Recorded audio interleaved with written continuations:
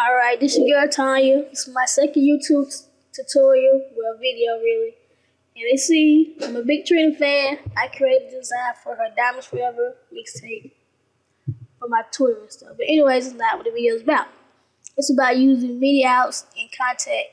So we'll open FL Studio 10. I also not do this process in Cubase, so if you use Cubase and you use Midi outs, I can show you how to do that.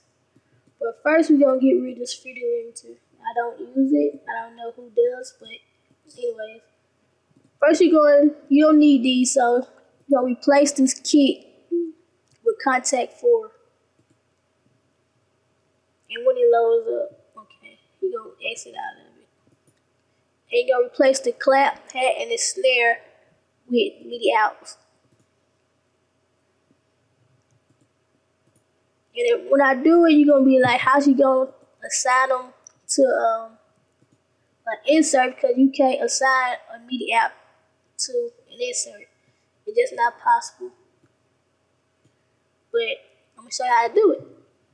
So first you go to Kontakt, you're gonna hit this gear to bring up the settings, processing info. The first tab you're gonna look at is the settings. Don't worry about anything else, just change the import to either 0 or 1. I use 0. I haven't any numbers to work, but I just use 0. Okay, so you're gonna close that out. Hit the gear again. So now we're gonna open 4 instruments because we got Kontakt, Midi out 2, Midi out 3. So that equals 3 instruments is gonna play. And so first one I'm gonna open up. Just gonna open up some random stuff. Full grain. And I'm using Yamaha kit. And we're gonna do the muted slide. I'm just randomly picking something. Let me minimize these. Say save space over there. We're gonna do the melodies, and we're gonna do the bells part. And so our last final instrument is gonna be a kit, which is a drum kit. We're gonna use the hip hop one kit. And so now you're gonna hit the first Midi out track, and you're gonna assign that to channel 2. Then this one, channel 3. This one, channel 4. And so that is how you do that part. So I'm bring up Kontakt so you can watch the meters right here. Red piano is playing, but the other two is not moving. So you're gonna highlight the Midi out 1. They're gonna play the muted slide. And Midi out 2 is gonna play the bells. And 3 is gonna play the kit. And you see it's moving. Alright, so after you've done that, you're gonna create your beat or whatever. So we just gonna put some random chords in.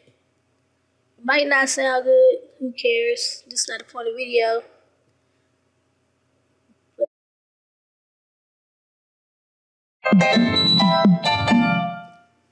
Okay, so we have instruments in all of them. So now we'll go back to Kontakt.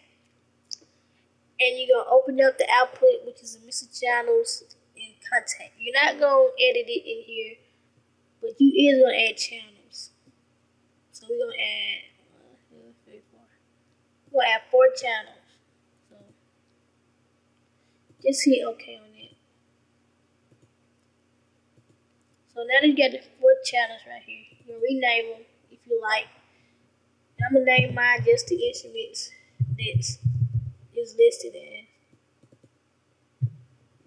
I usually just name mine as instrument 1 and instrument 2 on my preset that I have.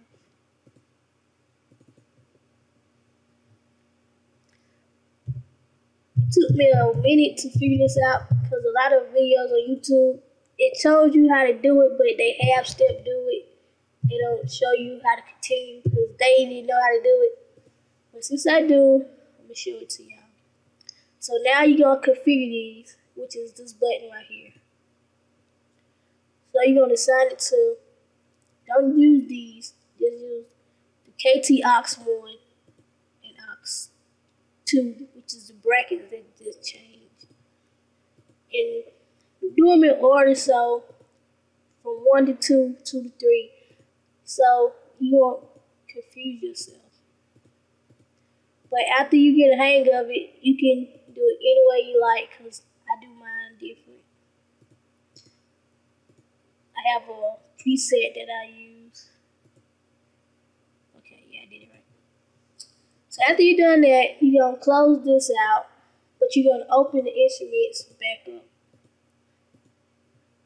And you're going to change that to full gram. You're going to change the outputs. You can change. The only thing you change is outputs. And move this slide. I don't have my MIDI controller plugged up. I use a Osama 49. I don't have it plugged up, but I don't think it changes when you have one plugged up. If you do, you just probably have to change the MIDI channels. But I don't think you should. I don't think you would have to. But I'll plug mine up in a minute. I ain't got plugged up because it's thundering outside, and I don't want to lose every damn thing. And so after you do that, you're gonna go to the gear again. Instead of going to settings, you can go to the processing tab. And you're gonna change this one to 1, this one to 2, and that one to 3. That was you're gonna change it as. I don't know why it went up like that. And you'll change this one to 4. Then if I was just distracted, so hopefully I did it right. I have to do it over.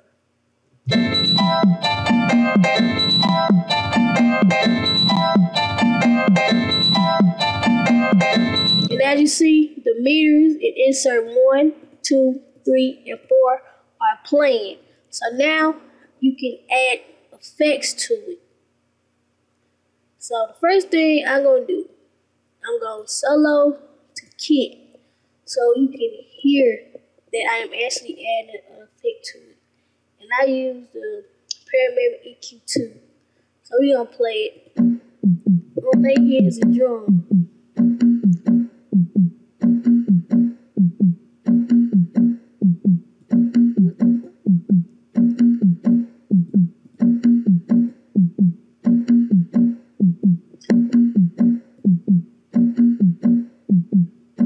Well, this is my second day using FL10. I just upgraded.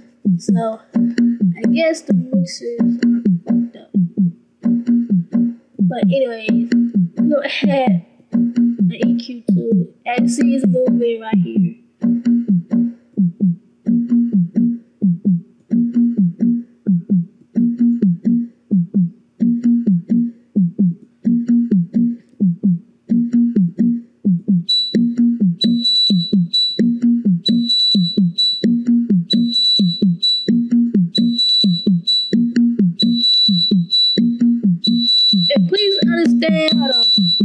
Please understand this is not a mixing tutorial, so if I'm doing it wrong, fuck you, do it your way.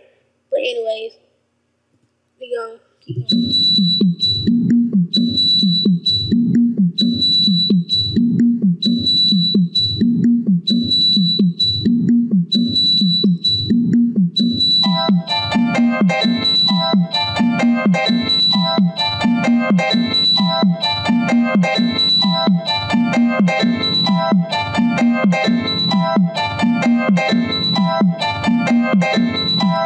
And so that has been my video on Kontakt 4 and Midi Out in FL Studio.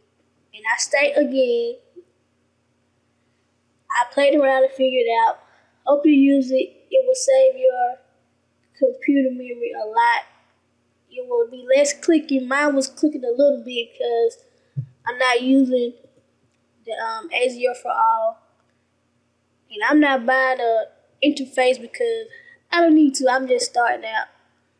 But as you see, I'm using the DirectX because if I use AZO for all, it's not going to play because Camtasia is using it. So this is how you do it. I just done it.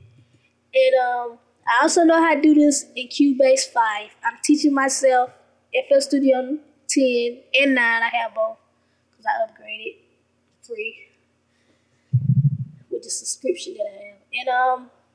And I also have Cubase 5 and I know how to do it in that too. So it'll save you a lot of memory instead of opening up Kontakt over and over again. Just let it use itself one time. And so, and I'm out. Hope you enjoyed it. Comment and like it. Please don't dislike it. If you're going to dislike it, just say why you don't like it. You get it. And I'm out.